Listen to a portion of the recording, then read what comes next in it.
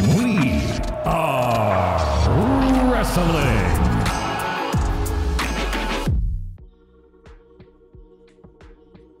That was the moment that many laid the blame for the eventual death of WCW to. David Arquette, the star of films such as Scream and Muppets from Space, won the World Heavyweight Championship on an April 2000 edition of WCW Thunder.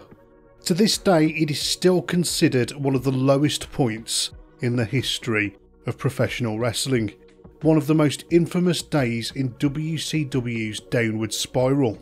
When trying to pinpoint the downfall of WCW, you can't blame a single event, as tempting as it is to do so. So many bad decisions were made by so many people over the course of the last few years of the promotion, all of which contributed towards WCW's sinking. No doubt all of those people that made all of those decisions had the best of intentions in mind at the time. Wrestling fans don't just turn off their favourite promotion en masse after one incident.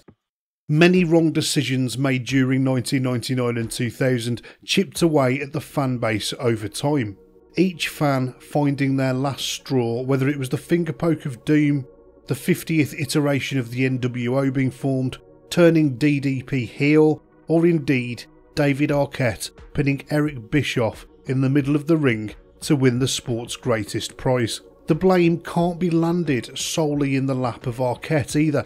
He, just like us, is a fan of wrestling, and who of us would have turned down the opportunity to be World Heavyweight Champion? This was Eric Bischoff's return to the promotion after being sent home a few months before. Vince Russo had been hired to replace him, and in what must have been a delicious moment of vindication for Bischoff, it quickly became obvious that Russo was not the genius he purported to be and was booking WCW into oblivion each week. So they rehired Bischoff in order to rein in the booking process.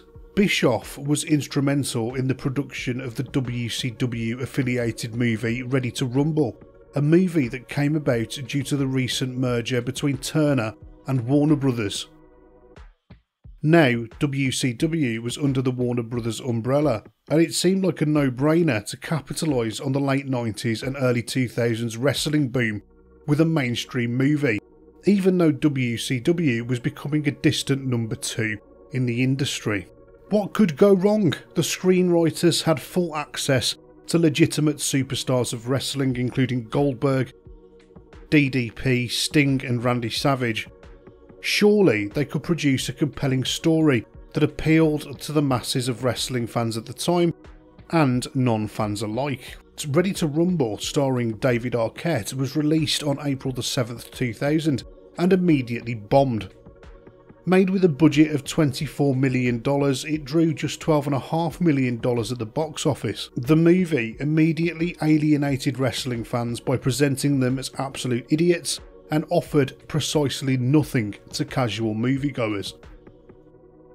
One critic summed the film up by saying it's humour at its lowest that isn't funny for kids and is insulting to adults. Rotten Tomatoes rates the movie at 23% over 70 reviews.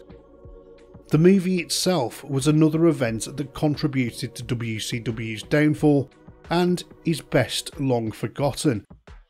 Most wrestling fans can forget the film itself as it isn't really part of the lineage of the business. Arquette winning the title is a different story.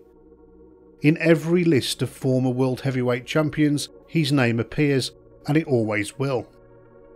In an interview, Arquette said, "I went to promote Ready to Rumble and WCW had me do something where I jumped into the ring and got slammed.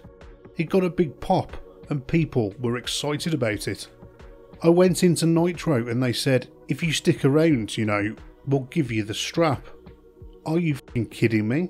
We assume that Arquette is talking about Russo making the suggestion here, but in the interim since the decision was made to make him champion, the blame has been passed between Russo and Bischoff and other backstage staff in WCW, with nobody actually wanting to admit that they came up with the idea. Certainly, nobody was suggesting that it was Tony Schiavone that was making the call, and yet on an episode of his podcast, Tony, of all people, admitted to making the booking suggestion to Vince Russo. Later, Vince Russo confirmed that this was the case. Tony Schiavone came up to me, and you can verify this with Tony, but he goes, "Vince, I want to pitch you something." Now, I'm a huge Tony Schiavone mark, who is a great guy. Tony is the guy. He looked at me and said, "What if David Arquette won the WCW title?"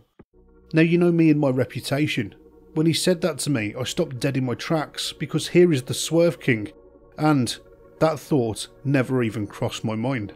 Arquette recalled that when DDP informed him that he was going to win the belt, he thought it was a joke.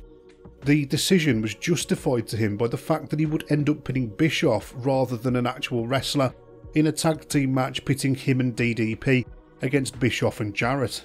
Even so, Arquette says he was in two minds about the situation, as on one hand he was a lifelong wrestling fan, and what fan wouldn't relish the opportunity to hold the big gold belt, even if it was just for a week. He said, "The fans didn't react the way I sort of thought they would. In my head I thought, I'm the first fan that had become a champion.